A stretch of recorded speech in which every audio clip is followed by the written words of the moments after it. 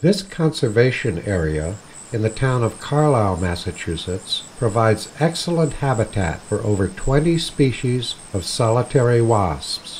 One of the more common residents is the classic sand wasp, Bembix americana. Early in the flight period, males are seen mating with females. The yellowish bands on the male turn bluish with age. Females seem undeterred by the attention of males as they go about their business of burrow excavation. Prominent tarsal spines or rakes on the female's front tarsi assist her in her digging efforts. Here Bembix brings a stiletto fly to the entrance of her burrow. Americana preys on a diversity of flies including horse and deer flies.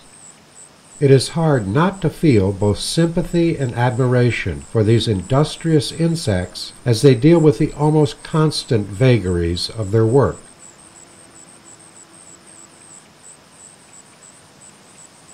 This and several other species of Bembix are progressive provisioners, feeding their young on an as-needed basis, not unlike songbirds. Direct caring for young is unusual among solitary wasps and represents a more advanced evolutionary stage of nesting behavior.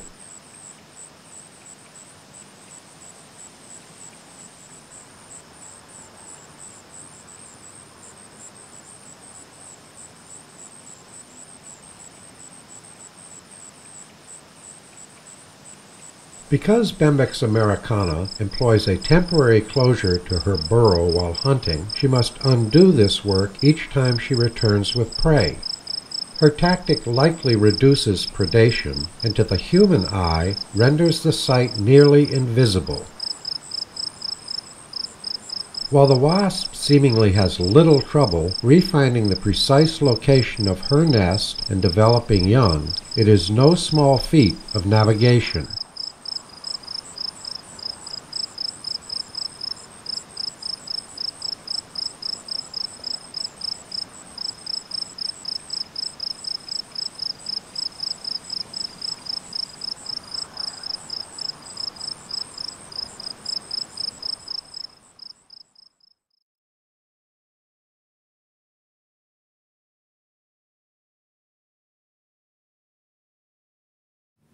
Many naturalists revisit special areas year after year. Often their quarry includes a perennial colony of cicada killers.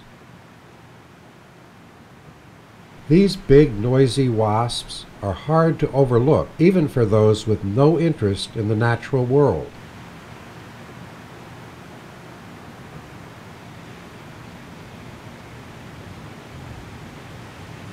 While this wasp's dramatic common name is certainly appropriate, it may also tend to reinforce the public's aversion to wasps in general.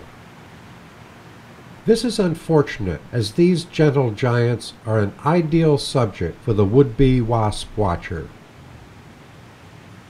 At the beginning of their flight period in midsummer, the activity around the colony is frenetic. Aggregations of emergent males establish lek-like territories where they suspect females will emerge. The mating game is at times a no-holds-barred free-for-all, as males seek to pass on their genes. However, when a single pair breaks away from the orgies, the business of reproduction seems somewhat more genteel. Nectar provides sustenance for adult cicada killers.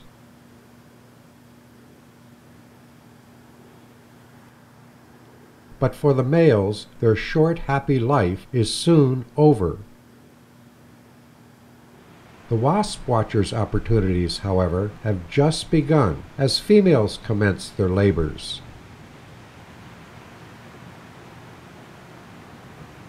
Observing the mechanics and strategies of excavation alone may provide hours of enjoyment for the patient naturalist.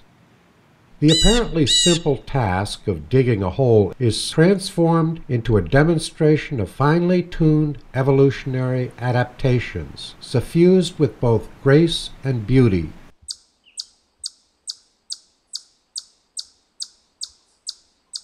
Of course, the wasp is not concerned with aesthetics, but rather with the business of provisioning her nest. For the huntress, the cicadas themselves are no easy load.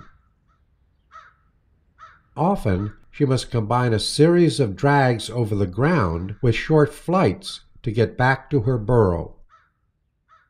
The entire process of finding, capturing, and subduing the prey is seldom observed, but for the cicada killer, it is all part of her day's work.